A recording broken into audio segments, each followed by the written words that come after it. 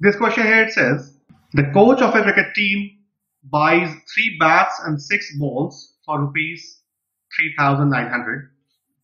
Later, she buys another bat and 3 more balls for the same kind for rupees 1,300.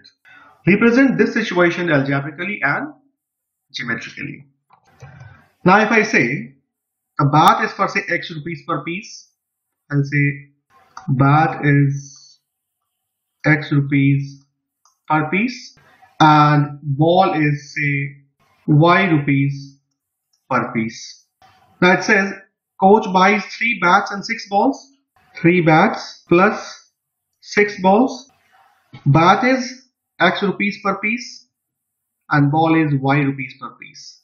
And total she pays 3,900. That's my first equation. Second equation says later she buys another bat, one more bat. One bat plus 3 more balls. 3 balls, X and Y.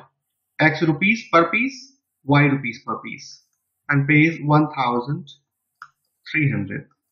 Second equation. Now it is X plus 3Y equals to 1,300, and this is 3X plus 6Y equals to 3,900. This can be written as, if I take 3 as common, X plus 2Y equals to 3,900. So X plus 2Y equals to 1,300. So X plus 2Y is equal to 1,300, my first equation. X plus 3Y equals to 1,300 is my second equation. So that's the algebraic representation.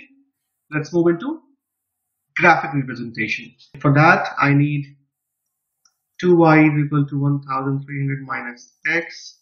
So Y would be 1,300 minus X over 2. And this would be 3Y equals to 1,300 minus X. So Y would be 1,300 minus X over 3. So now I can represent both these equations into the graph. So I have this equation here, which is X plus 3Y is equal to 1,300, which gave me Y is equal to 1,300 minus X over 3. This equation here, X plus 2Y is equal to 1,300, which gave me Y is equal to 1,300 minus X over 2. So now let's put both these equations into the graph. Let's take some X values, which will give me Y1 and then Y2. Let's take some easier values. I start with smaller value 0, and I take 400. This 400 will make my calculation easier. 1,300 minus 400 will give me 900, and I can divide 900 by 3 easily. So let's take a similar kind of value. Let's take 700. Let's take 1,000. Let's take 1,300 also. So this Y1 would be, if I replace this X with 0, this would be 1,300 over 3. If I replace this X with 400, this would be 900 over 3.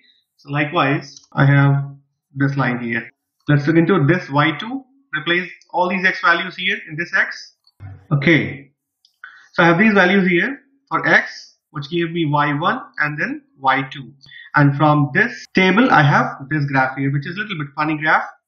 I can see from this graph the only point where Y1 and Y2 means this and this, they are intersecting is this point here, where Y is 0, Y1 and Y2 both are 0 here, and X is 1,300, which gives me an answer which says ball should be free of cost and bat should be 1,300 rupees each. So this was the graphical representation, and this one here is the algebraic representation.